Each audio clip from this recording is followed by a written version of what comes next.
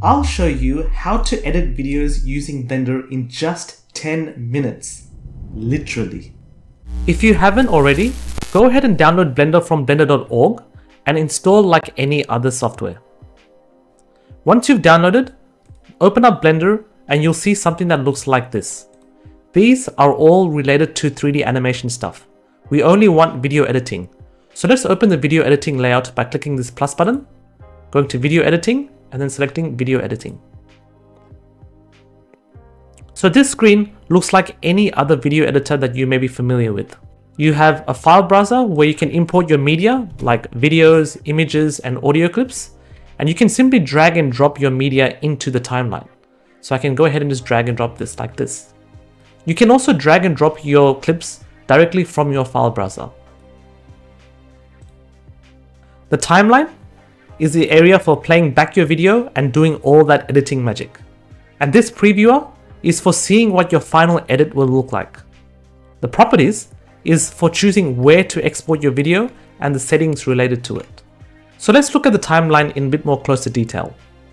You can play back your video by pressing this play button and again to pause. And you can also play backwards if you ever think that would be useful. You can also go directly to a frame by typing here. So I might put something like 132. Or you can just scrub in this timeline by clicking and dragging this. The timeline has unlimited tracks, or channels as they call it. Now this has advantages over other video editors, as I know other video editors may have limits to the number of tracks. So now you can overlay tons of videos, images, and audio tracks in parallel. To control how long you want your final video to be, just change the frame end number over here. Blender goes by frames rather than time. So if you want to end the video on a specific time, just scrub the timeline to wherever you want to stop your video. So let's say over here. Note down this number over here, 343, and then just put that as the end frame. So now your video will stop rendering at the 14th second. Okay, so that's all the basic stuff. Time to learn how to actually edit. To move clips, just click and then drag them around wherever you want in your timeline. Or you can press the G key on your keyboard and then just move it around wherever you like as well. To trim a clip, click on one of the ends of the clips. So let's say this one, until it highlights white. So now if you drag, it will trim the beginning of the clip. Same goes to the other side as well. Just click until it highlights white and then drag to move it. Again, you can press the G key on your keyboard to trim as well. It'll only trim if this end is highlighted. Otherwise, it will just move the entire clip. To split a clip, select the clip first and then scrub the timeline to wherever you want to make the split. And then you can go to strip, split. The easiest shortcut though is to use the shortcut key K on your keyboard. And then you can just split and move your clips wherever you like. So let's do a basic transition now from one clip to the other. So I'm just going to grab this little portion of the clip over here. So let's select it and let's split it by hitting K. And let's just drag this next to this clip over here. Now I want to add a smooth little transition between this clip and this clip. So this is a bit unusual compared to another video editor. Since with other video editors, you can just drag and drop transitions, but with Blender, it's a bit different. You have to take the first clip and then move it in a separate channel from the second clip. So in this case, I'll just put it above. And then we want a transition to happen from here to here. Just select the first clip by clicking on it, and then shift and left click the second clip. Then we go to add, transition, cross. And you'll have a new little strip over here, which is called the effect strip. And this is what we use to transition from the first clip to the second one. As you can see that there's a nice little transition going there, like a fade transition.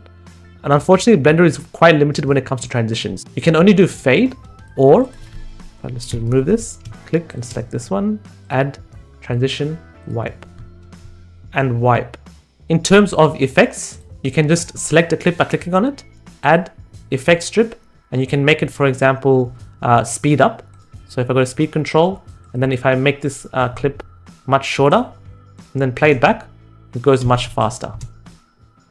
Or if I drag out this clip to be much longer than the original, clicking on the end and then dragging out, you can see that it's sort of in slow-mo. Other effects you can do is you can do other things like glow. And also the one that I tend to use a lot is transform. So once you have this over here, you can go over to the properties over here and move your clips so that you can see that you have the this video playing over here and the video directly underneath that one, this one, playing in the background. So pretty useful if you have multiple video clips that you want to show on the same frame. Do note that you can also change the opacity. So if I go over here and change the opacity, nothing happens. That's because we have a transform effect applied on top of it. So we have to select the top one instead and change this opacity. As you can see, we have this sort of effect like she's thinking about her school day. Maybe I'll just turn down the scale. And there you go. She's thinking about her school day. Okay, so time to modify the properties of the clip itself. So to modify properties of the clip, click to select it. And here you can see all these different options that you have at your disposal. Here you can also do a transform, which is the same as using the effect. This is for positioning, this is for scaling, and this is for rotating, and so on. These small dots over here are used for animation, which is a bit more an advanced topic, but just to go through it really quickly, if you set a keyframe over here, it'll add a keyframe at this point in time in the video. And if I go back a bit like this, I can maybe turn down the scale like this to probably 0 and add another keyframe by clicking on it. So if I play this back, we have this sort of effect like it's scaling out. This part is for cropping a video if you don't like to, if you just want to cut parts of a video out. And yeah, these are the other properties. Maybe another one is color. You can add more saturation to your videos. You can make it more overly bright. And again, these are animatable as well.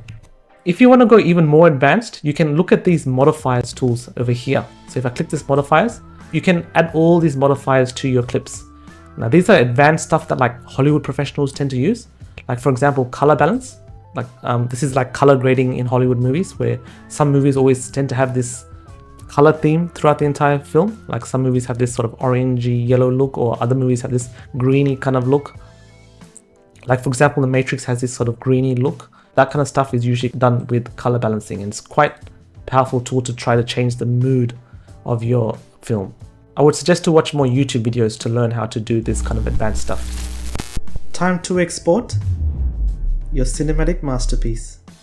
You can export your video out to a video clip. So just click this option over here under output and give your video clip a name, like something like my video, and then hit accept. For file format, change this to any format that you prefer. I generally tend to go with MP4, so I always choose this one for MP4. Also under encoding, just expand that, change this one to MPEG-4. And if your video has audio in it, change the audio to MP3. Again, if you know what kind of formats you want for your own video, change these to whatever you see fit. For my own videos and short films, I use this setting, MPEG-4 and MP3 as the audio. Also, you can change the resolution of your video. On default, it's 1920 by 1080, which is the default high definition resolution. And 4K is like double that, I think. Before we finalize and render out our video, let's just add in text at the beginning just to introduce our video. So we go to add text. Here we have a generic text, and I don't know where it's disappeared. Oh, there it is. We just move this one a bit higher. And then here we can change, again, the properties of the text, like what we want to show, like my video. And then you can change your font over here, change the colors and font size, things like that, straightforward stuff. Once you're happy with that, we can export our final video. So just go to render and then render animation, and this will render out your video clip to the folder that you specified over here. So that, in a nutshell, is how to edit videos in Blender. Thanks for watching.